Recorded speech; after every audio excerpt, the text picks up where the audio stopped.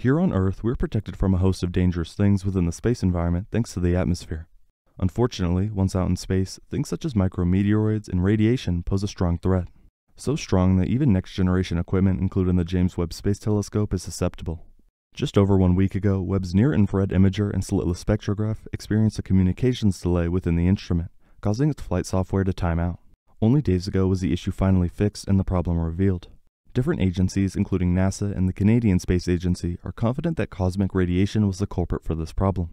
This brings up the question of what went wrong, is there any long-term damage, and will this continue to be a problem going forward? All of which are important factors that the agency is working on to ensure Webb is capable for many more years to come. Here I'll go more in depth into this recent instrument shutdown, specifically how radiation interfered, what to expect in the future, and more.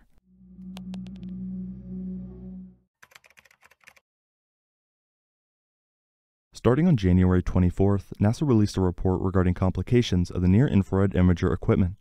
They said that, on Sunday, January 15th, the James Webb Space Telescope's near-infrared imager and slitless spectrograph experienced a communications delay within the instrument, causing its flight software to time out. They then commented that the instrument is currently unavailable for science observations, while NASA and the Canadian Space Agency work together to determine and correct the root cause of this delay. There is no indication of any danger to the hardware, and the observatory and other instruments are all in good health. The affected science observations will be rescheduled. This initial report was concerning, however the agency seemed confident that no permanent damage had occurred. The next few days we didn't hear anything until an update on the 31st. Here, the agency went more in detail, saying that, following a full investigation by NASA and CSA teams, the cause was determined to likely be a galactic cosmic ray, a form of high-energy radiation from outside our solar system that can sometimes disrupt electrical systems. Encountering cosmic rays is a normal and expected part of operating any spacecraft. This cosmic ray event affected logic and the solid-state circuitry of the instrument's electronics, known as the field programmable gate array. Webb engineers determined that rebooting the instrument would bring it back to full functionality. After completing this reboot, telemetry data demonstrated normal timing, and to fully confirm, the team scheduled a test observation. On January 28th, the Webb team sent commands to the instrument to perform the observation, and the results confirmed on January 30th that the imager is back to full scientific operations.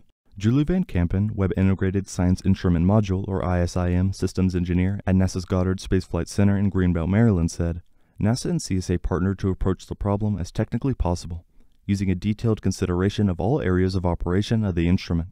They analyzed all possible methods to safely recover the electronics. When performing the operation, reviews were held at each intermediate step. We are now happy to report that Webb's instrument is back online and is performing optimally. While it's great that this recent issue seems to now be solved, back on August 24th, a mechanism that supports one of NIRISS modes, known as medium resolution spectroscopy or MRS, exhibited what appeared to be increased friction during setup for a science observation. This mechanism is a grading wheel that allows scientists to select between short, medium, and longer wavelengths when making observations using the MRS mode. The team concluded the issue was likely caused by increased contact forces between subcomponents of the wheel's central bearing assembly under certain conditions. The team developed and vetted a plan for how to use the affected mechanism during science operations. NASA and other agencies are working to make sure that Webb avoids future issues related to cosmic rays and other forms of radiation. Now that we know more about Webb's recent complication, we can take a closer look at how exactly radiation caused these delays and what Webb is working on right now. Radiation is a form of energy that is emitted in the form of rays, electromagnetic waves, and/or particles. In some cases, radiation can be seen, visible light, or felt, infrared radiation, while other forms like X-rays and gamma rays are not visible and can only be observed with special equipment. Although radiation can have negative effects both on biological and mechanical systems, it can also be carefully used to learn more about each of those systems. Space radiation is comprised of atoms in which electrons have been stripped away as the atom accelerated in interstellar space to speeds approaching the speed of light. Eventually, only the nucleus of the atom remains.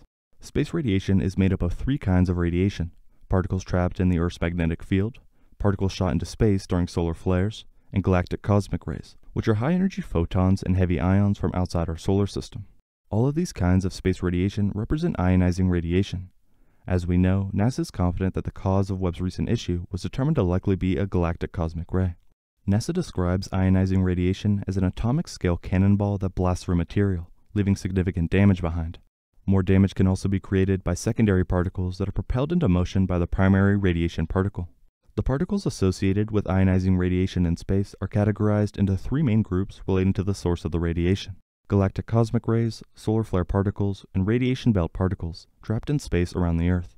This form of high-energy radiation from outside our solar system can sometimes disrupt electrical systems. This is somewhat of a common occurrence that affected Webb. Thankfully, despite everything going on, the telescope has stayed busy with different unique observations. Recently, NASA reported that scientists use a new technique with NASA's James Webb Space Telescope to capture the shadows of starlight cast by the thin rings of Triklo. Triklo is an icy, small body but the largest of the known centaur population, located more than 2 billion miles away beyond the orbit of Saturn. Triklo is only 160 miles or 250 kilometers, or about 51 times smaller than Earth in diameter, and its rings orbit at a distance of about 250 miles or 400 kilometers from the center of the body. On October 18th, they used Webb's near-infrared camera, or NIRCam instrument, to closely monitor a star.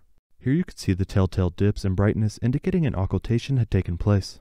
The shadows produced by Triklo's rings were clearly detected, demonstrating a new way of using Webb to explore solar system objects. The star shadow, due to Triklo itself, tracked just out of Webb's view. The Webb occultation light curve, a graph of an object's brightness over time, revealed that the observations were successful. The rings were captured exactly as predicted. The occultation light curves will yield interesting new science for Triklo's rings, said a NASA scientist. As we delve deeper into the data, we will explore whether we clearly resolve the two rings. From the shapes of the ring's occultation light curves, we also will explore the ring's thickness, the sizes and colors of the ring particles, and more. We hope to gain insight into why the small body even has rings at all, and perhaps detect new fainter rings. The rings are probably composed of small particles of water ice mixed with dark material, debris from an icy body that collided with Triklo in the past.